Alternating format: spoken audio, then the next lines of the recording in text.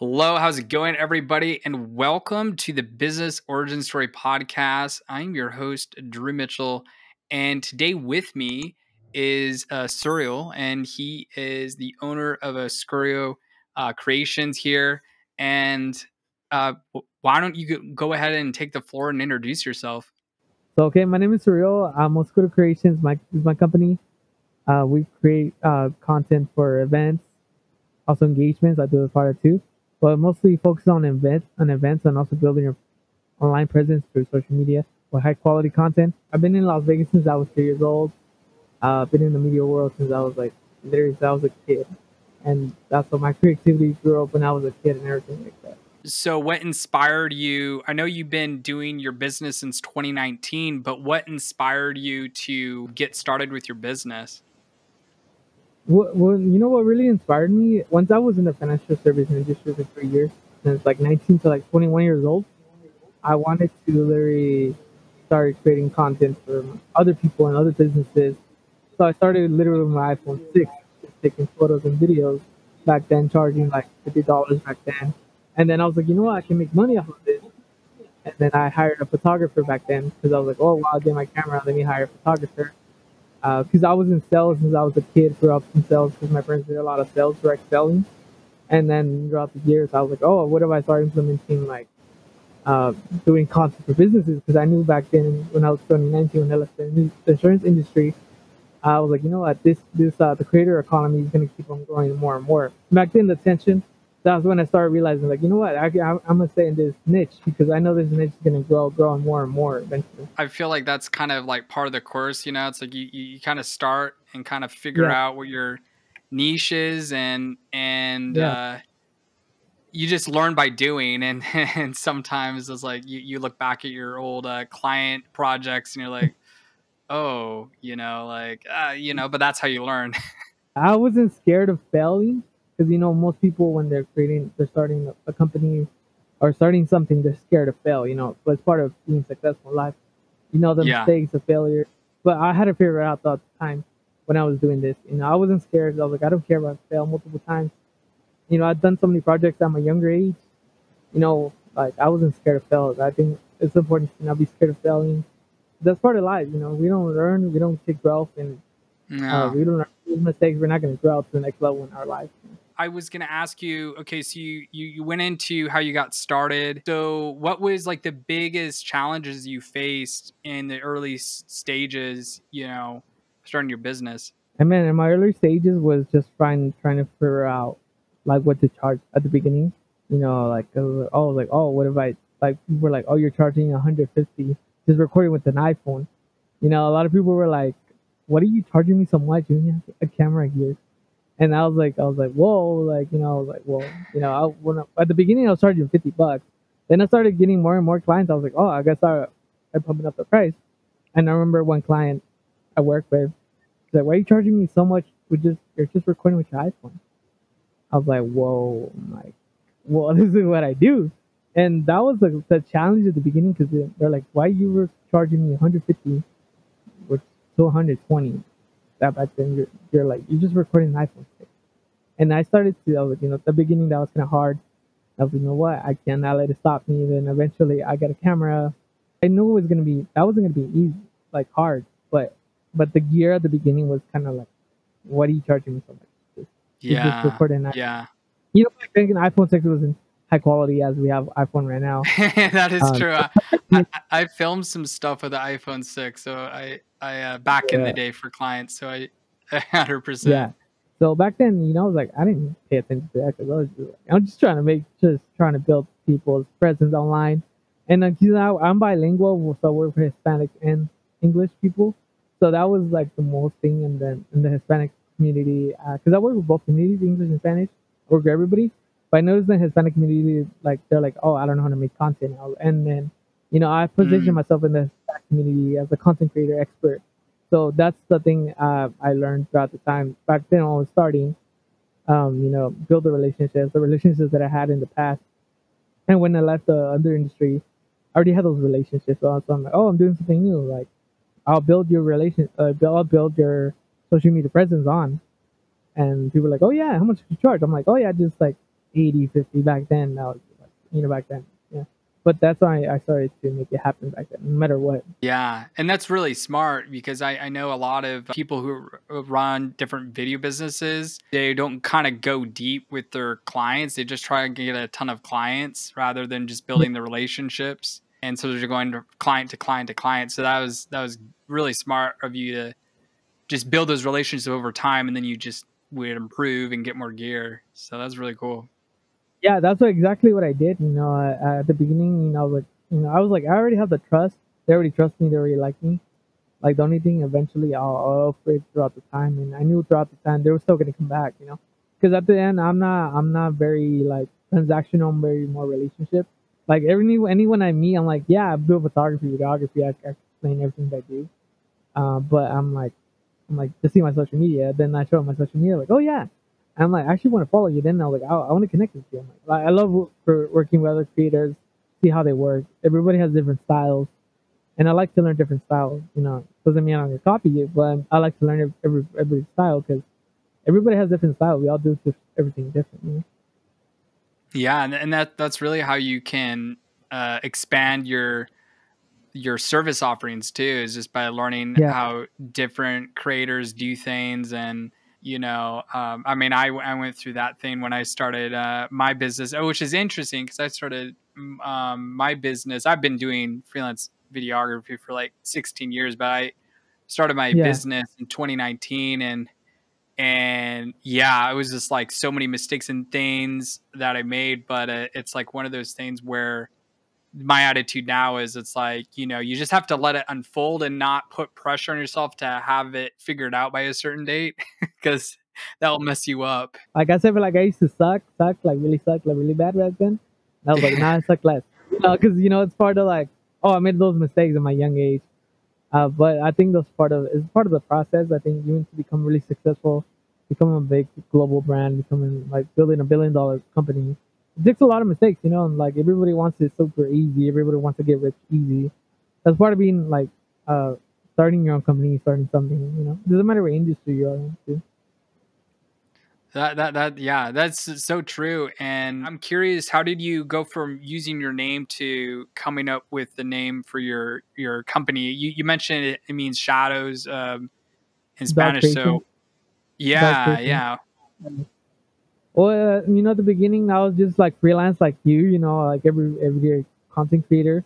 I was a freelance, when I was gonna, at the beginning, I was just like, I was like, am I gonna like literally gonna do something? I'm not gonna like get this dope ass name, and then I was like, oh, I'm gonna change it in a year. No, so I sit down with a friend, and he's like, what do you wear a lot? I'm like, I wear black. I was like, I wear black all the time. He's like, whoa, why don't you like? What if you were like? What if you were to name it Oscuro Creations? I was like, it actually kind of sounds legit because I'm like, what? I don't want Las Vegas something. I don't want Las Vegas Right. creation. There's so many Vegas stuff. I was like, I want Oh, something there very is. unique, something that's gonna make me stand out. So I was like, okay, we thought about this name, and I was like, you know what? I'm gonna start making this dope ass logo. So we started making this dope ass logo. One of a friend of mine. And then she's like, "Oh, this actually sounds legit." I'm like, "Yeah, actually, it does sound legit." At the beginning, in the Hispanic community, they were like, "Man, why you think?" At the beginning, the people didn't take it like very, very like they accepted it at the beginning. They didn't accept it, and then okay, throughout the time now they accept it. But at the beginning, a couple years ago, they're like, "Why are you hiding something?" I'm like, "No, you know, like I'm not hiding nothing." Yeah. That's cool though. That's cool that you Yeah, came up with it. You just kind of have to. I find that when you are coming with a brand, it's like, those things really help. Things that you're already doing or wearing, yeah, or because that's all part of your brand, and because yeah, you're your brand. yeah. You're the brand, and you're the content. And that's what when I work with people, I tell people, I'm like, hey, just every single time you wake up, you have content. When you're doing meetings, that's content. When you're doing like stuff, that's content. Like everything's literally content. Like you know, you know, like It really in life, is. everything's content. Since we wake up, no matter like you know, You're like, I don't even know what to post. Like, I think we make it so complicated in ourselves. I'm That, curious. How did you transition from business owners to getting into the conferences? Was it through a connection, or how did you do that? yeah, it was a relationship, and it was relationships that I built throughout the time, throughout the years.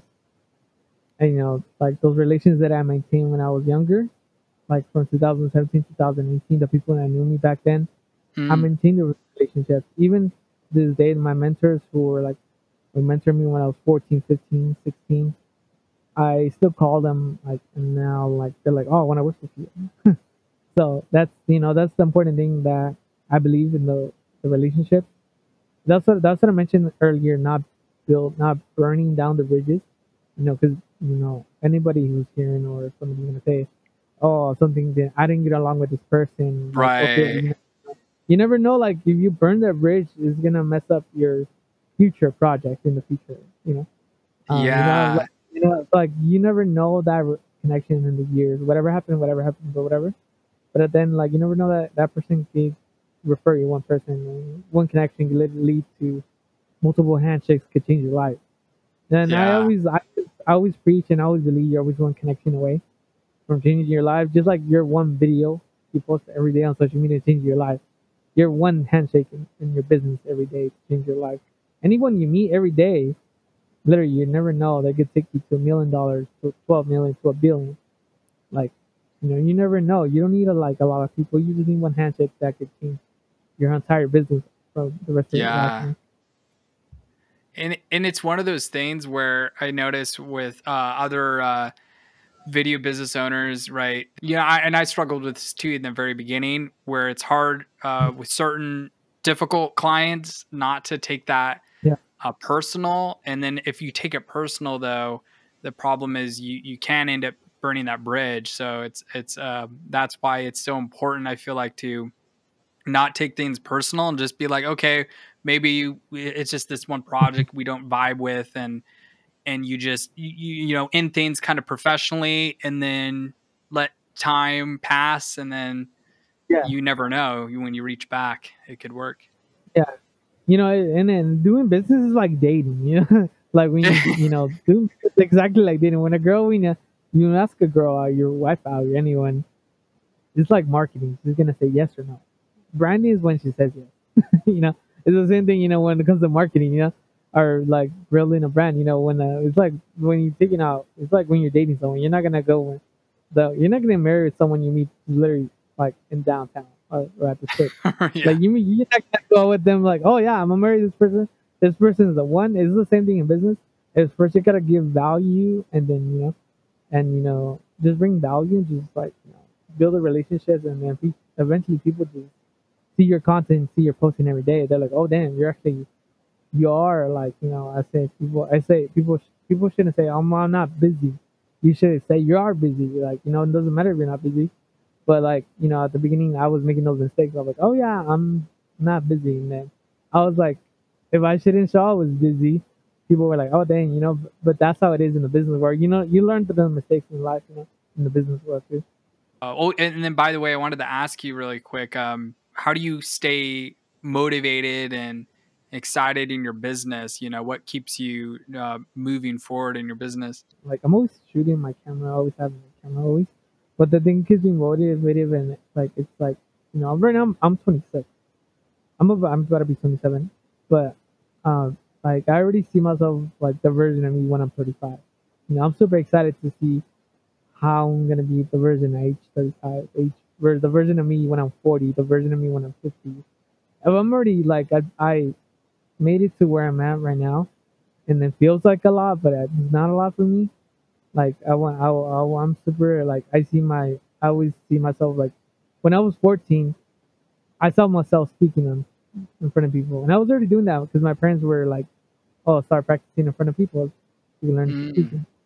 And I told my dad, one day I'm gonna be speaking in front of people, and then that was like when I was a kid. So my dad would always give me the opportunity to be in front of people and practice my speaking. And I told my dad, one day I'm gonna be giving conferences, not just in Vegas but around the world.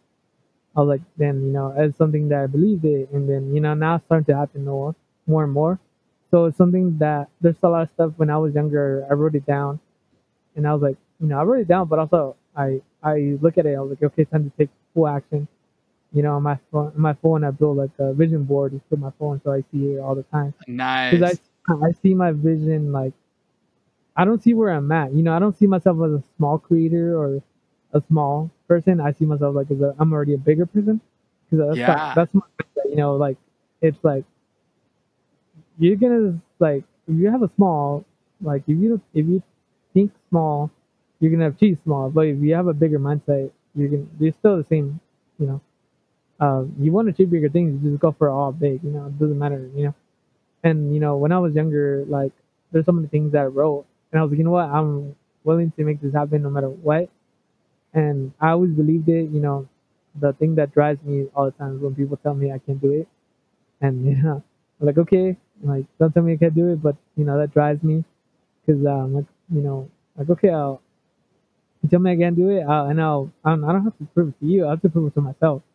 So I always told myself the competition though it's me against me. But what drives me Yeah. is my vision is my vision when I'm like 40, 50. I already see myself way bigger levels than I already am right now. Like having a vision board or something like that, and journaling, or those Yeah, things are really important because it keeps you thinking about, oh yeah, this is doable. And then just kind of speaking for myself, when I started, it just seemed yeah, so yeah. far away, these goals. But the more you Hmm. journal, the more you visualize and have a vision board, you're like, you know what, like this is actually more achievable than I think. And Yeah, so and you just really are you are really fighting against yourself. yeah, and just take massive action. Like hardcore action. It doesn't matter if you're 9 to 5. If you're a creator, just like trying to start in the creator economy. You like just you say you work a 9 to 5, but Yeah. you're like I don't have time. They do have time. Work from 6 to 9, then 9 to 10. You can make so much money throughout the time. But now with more experience, more Mm. wisdom, more mentorship that I have, when I've gotten people with different people that I met that mentor me, have guided me to where I'm at. And I'm grateful for the mentors that I have. And also that's also one of the key points as a creator or a business owner or as a video creator. Having a mentor, it doesn't matter if they don't do videography or content creation. It could be someone else or in a different industry. You know, like if you want to become an investor, you like learn from an investor. Like or you Yeah. want to become, like build relationships online. Um, Go to network events. Always take out your camera when you're anywhere. Like you never Yeah. know. Like this last time I took out my camera, people were like boom boom, boom like what's your social media? Boom, boom like that. So you always got to be like talking about your business all the time, making content about your business, some Yeah. behind the scenes about your business. Like everything is content. Like as a creator, we should be creating all the time, 24/7. You know, like Yeah. but that's what I say. Like and just don't be afraid. To post online. It doesn't matter if people are gonna judge you. People are still gonna judge you regardless if you're not posting or not. Like look, I say just don't be afraid. Just go all in. That's a really good point that you made. Is it's about more about putting in the reps and not really worrying what people think, and just putting in the reps, Yeah, and just putting, and then by being having that consistency, that's what gets you noticed by people. And I wanted to ask you, just to kind of transition out, but before we wrap out of here, I have a couple final questions. And that is, yeah. so one of them is, what is your goals for the future with your production company? Well, my goal, like, is just able to just keep on running the company, and my ultimate goal is to become an investor. Like, literally, just, and I also have my media company, but I'll just be just running it, and that's literally, I'll still keep on shooting, but very little by the next couple 5 to 10 years. But my ultimate goal is to become an investor, like, and just like buy Yeah. businesses that already like they're still like left behind, like and then like grow them with content creation and technology.